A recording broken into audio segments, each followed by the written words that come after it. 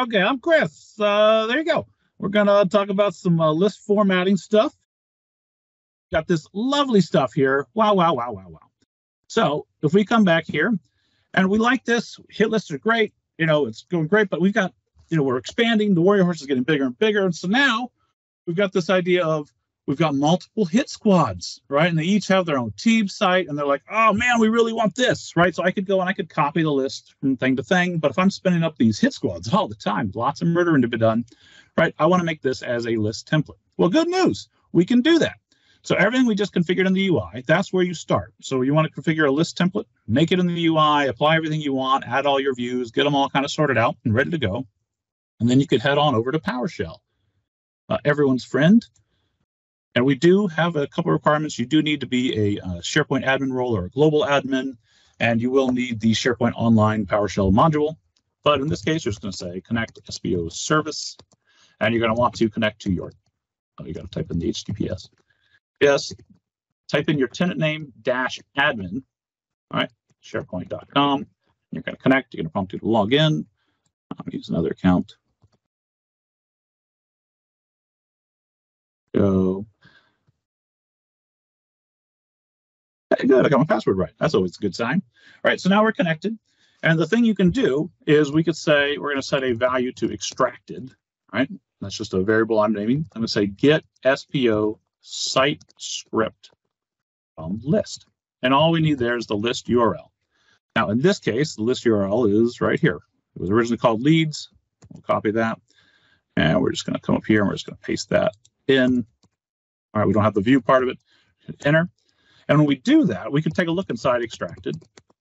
And you can see it has everything about that list has been pulled out, including our formats, right? So our formats are here. Everything we just wrote, all of that stuff is here. All of our different views.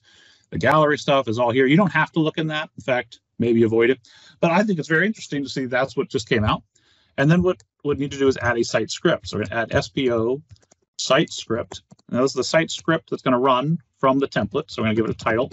And this we're going to say it's the hit list, right? Because this is how we're going to deploy the hit list. We're going to say our description is adds a hit list, right? And our content is going to be that extracted. This will register as a site script to put that together. Now, the thing we're going to need is that ID. So grab that guy and copy it. And then we're going to run one more thing. We're going to say add Sbo List Design. All right, and we're going to say our title. In this case is hit list.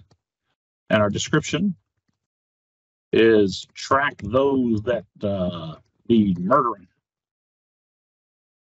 That sounds good. Murdering. You know, then we'll say our site scripts. That's where we're going to paste that ID we just got. And then we have a couple of other things we have set is like list color, right? And we can see there's a couple options here. Just hit tab until I find one. Green, that's beautiful. And then we'll say our list icon. These are the things that are going to show up in MS List, right? Airplane, bug, calendar. I'm going to say robot. I just happen to know robots in there, and I like robot. Okay.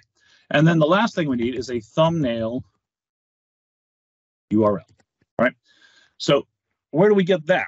So what you're going to want to do is you're just going to grab a random picture somewhere. Now, you could take a screenshot of the list, and that's okay, right? But a lot of times that's not great. So let's just go to Pexels. Is that what it's called?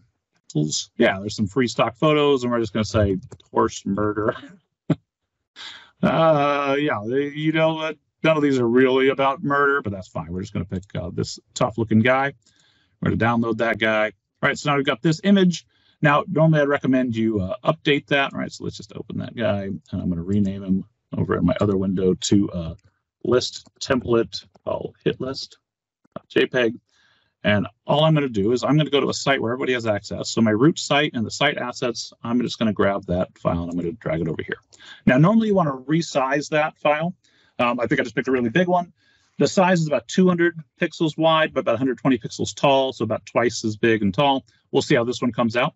But that's the idea. So I just want the address for a file that everyone can access. So if I go back to my PowerShell, that should be https://sharepoint.com/site assets/ what do we call that? List template hitlist.jpg. That sounds good. All right. So now we've put that in. And now if we go back to our Warrior Horses site, now let's calm that down. In fact, any site we want to, we should be able to go new, and we're going to say new list. And we should have from our organization, hey, look at that, we've got a hit list. You can see, I definitely should have fixed that image. The good news is I can fix this after the fact, right? Because it's pulling from that one spot. I'll just go fix the image and put it in here, right?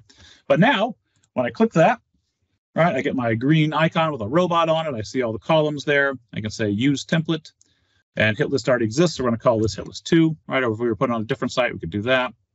And I'm just going to create that. And it will be empty.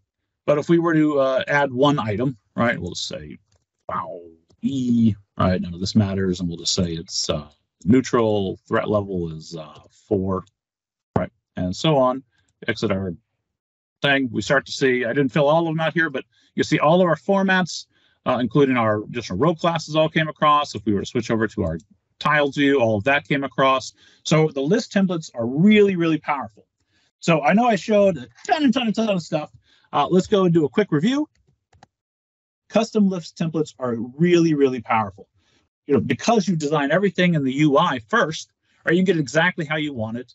And then there's just a very handy, 3 PowerShell commands. You extract it, register as a site script, and then you can put it up there. You can even do things like have those only available to certain groups of people, right? So you can keep that from your organization from getting too crazy, right? So if you're in IT, maybe you've got lists related to project management and so on. But if you're in risk, maybe you've got, risky things. I don't know, right?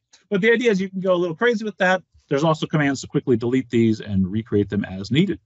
All right, so there you go. Packed all that in there, and that's it for now. But check out various tools on the site for all that documentation to find out the class listings and everything else, and reach out if you need any help. That's it for me.